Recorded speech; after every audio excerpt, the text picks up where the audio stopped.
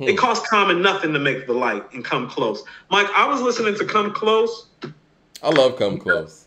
I was listening to Come Close the other day while I was cleaning the kitchen. I was like, run that shit back. I was in the kitchen watching dishes upstairs, and I was like, run that shit back. That's a beautiful record. You know, I want to clear. Speaking of Common, man, I want to clear up something from last episode too. And I know it was some people or somebody in the chat that thought we were just dissing Chicago. We want. I just want. I want to be. You know, I love Chicago, man. Shout out to Damaris. Shout out to Billa, man. Chicago, you know, is a big part of our base too. I'm about to say we got a big following in Chi-Town. Yeah.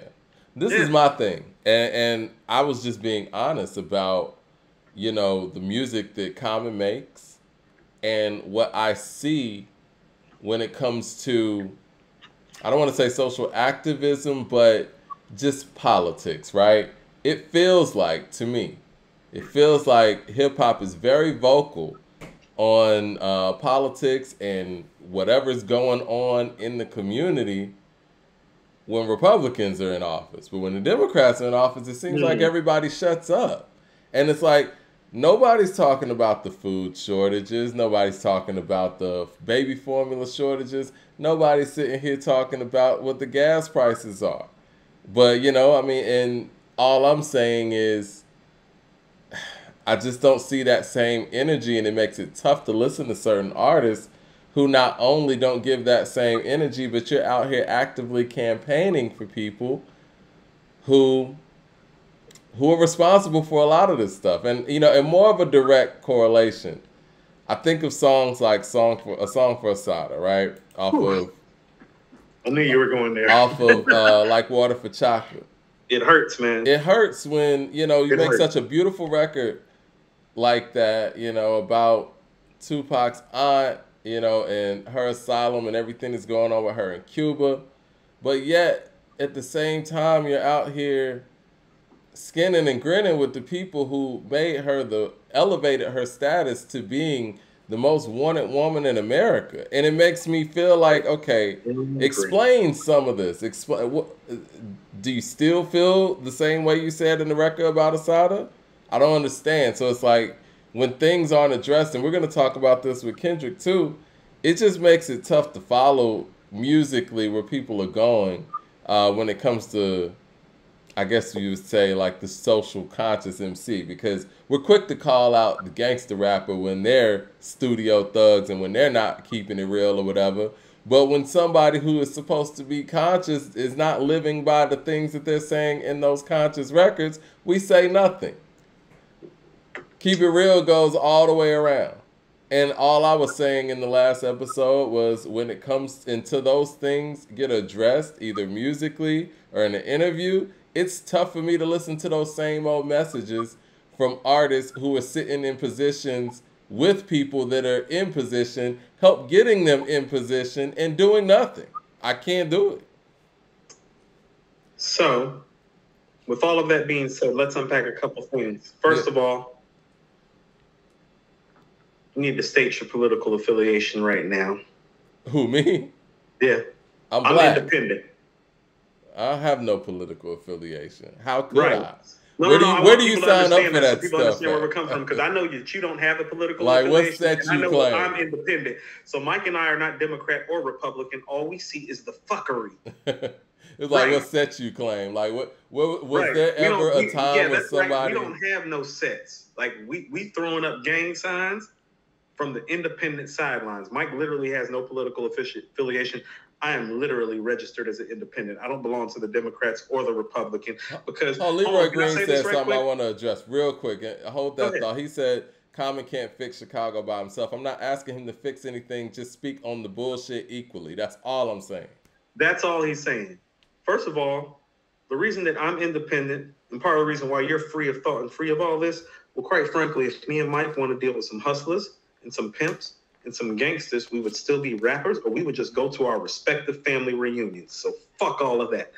Now, as far as this issue is concerned, what we have black men who are not versed in the political arena, in the nuances of the political arena, really the way that they should be. And they find themselves biting off more that they can chew at the detriment of their credibility in their career. And that's really what Mike is speaking to. Is he's speaking to a man biting off more than he can chew, because you are not prepared to swim in these waters. You think that because you are from the streets of Chicago that you are ready to deal with these antiquated, misogynistic, sometimes homosexual, bipartisan, always tied to the money and racism, institutionalized as white people. It's not a good way to align yourself.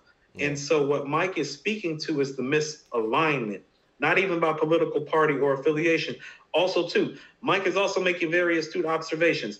These niggas only pop up with problems when Republicans is in office, while white folks focusing on dog and yoga. My people on the low end trying to ball and get over. Yeah, Bush pushing lies. He's saying that. No, he was saying that in an election year. Mm-hmm. He was saying that in an election year. And so people need to pay attention about how, I hate to say this, we can still be bought. Because our economic inequality, like I read a meme the other day, Mike, where it's like, and I've done mortgage loans before, so I know this is real. When white people are in their early 20s sometimes, and they're ready to buy a house, they often have family members that have $50,000 to $100,000 already saved up to gift them to buy a house. It is a type of economic inequality that keeps us from having some things. Those economic inequalities, they happen on every level, even at the highest level. Listen to Common on B. What does he say on They Say? I be doing something when paper get low. Lil Calm, I make righteous bitches get low. You remember when he said that? Like, as in, for money, I'll sit up there and make the intelligent bitches shake their ass and believe whatever they got to believe for. He's saying that on beat. He even made a joke about Lil Calm, I make righteous bitches get low. The richest nigga ain't necessarily the nigga with dough. But he's still playing those games if you're reading between the lines. And so economics in this sphere still matter. And the economic inequality that we are faced with still makes men, even in Common's economic position, do bad things. But it's interesting, though, and again, this is one of the things that... It's very poor decision-making. I'm not going to call him a sellout. One of the things is there's poor decision-making going on. Yeah, one of the things that's problematic, though, is the fact that, you know, with his diss record at Cube back in the day, that was the angle he took, the hypocrisy, right? I told you slinging St. Ives and bean pies in the same sentence. It's the coldest diss ever. It is, but it's funny how it came back and somebody could turn that table on him. It's but again, if we're gonna hold Cube to that standard, and he held Cube to that standard as a fan, why shouldn't I do the same thing? Can I unpack something that you mind if I unpack something briefly that you brought up? No, go ahead. These conscious rappers are more phony than the gangster rappers. Most of these dudes that are talking about some of their stuff have lived some sort of semblance of the lifestyle that they're talking about. Listen, Jay tells you who he is from the jump, and you can say whatever you want about Jay. Jay tells you he a hustler. He gonna do this. He gonna get his bread. So you don't be surprised by anything he does. He's up front. How many times have I come up here and I've been like, well, he's a hustler, homie, and he told you so? Yeah. How many times have I come up here and been like, well, I like Pusha T because at least I know Pusha T's rapping about shit that actually happened to him. Have you heard Brambleton lately? Maybe Let the Smoker Shine the Coupe. Mike, you know what I was thinking about? When you said Let the Smoker Shine the Coupe should start off the album, I said it doesn't, because then he can't use the bar. If I never sold dope for you, then you're 95% of who? I always told you about how Hell Hath No Fury started off, where he was like a 4'11" Cuban helped us weather the storm. I said that's that real gangster talk. I said, hold on. I was like, stop, pause. I said, no, the niggas that's really in this life talk that way. Like, it's easy for a nigga to be like, I went up on my block, I copped some work, I sold a brick. It's like, yeah, nigga, I know. When you talk a 4'11" Cuban helped us weather the storm, it's like, oh, this shit, these niggas about to get indicted. Somebody going to jail. Mike, and what happened a few years later? Everybody got indicted except for them and went to jail. Give me those niggas, because they all they talk about is selling dope. And it's like, well, no, nigga, they did that shit. So what about this conscious ass rapper that you can't rely on to make a classic album?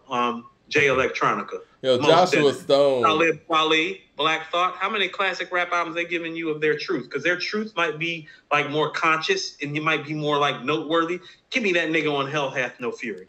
You know, somebody in the chat said something that I'll address.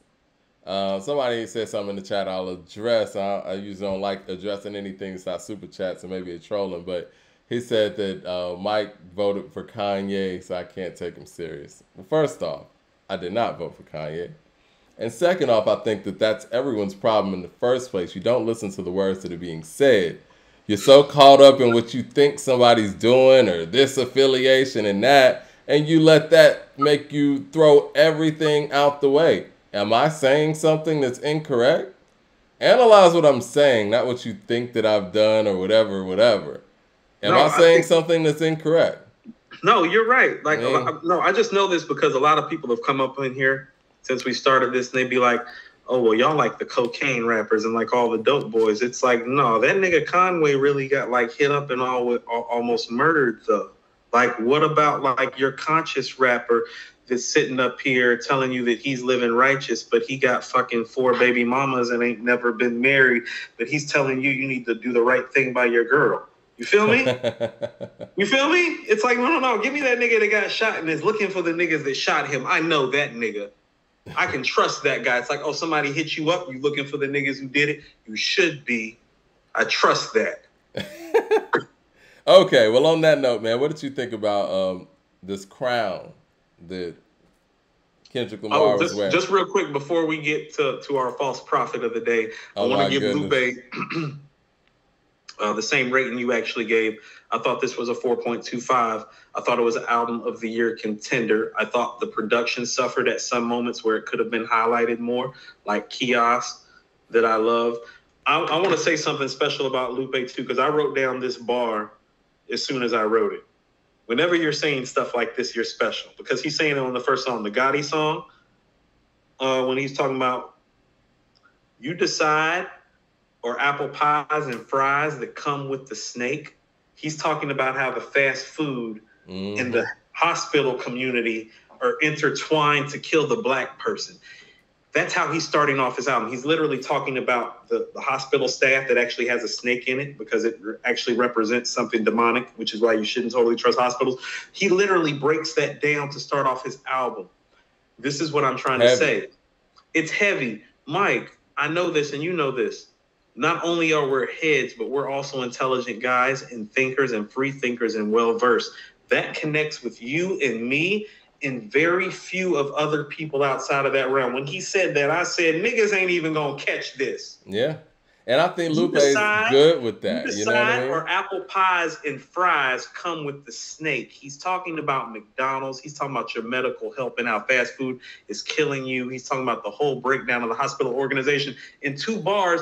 And unless you're versed on all these things, you're literally going to miss all his greatness. But here's what I know that you can understand. I was a fiend before I became a teen. I melted microphones instead of cones of ice cream. Music orientated, so when hip hop was originated, fitted like pieces of puzzles. What is it, Mike? Complicated. Okay. The GOAT. And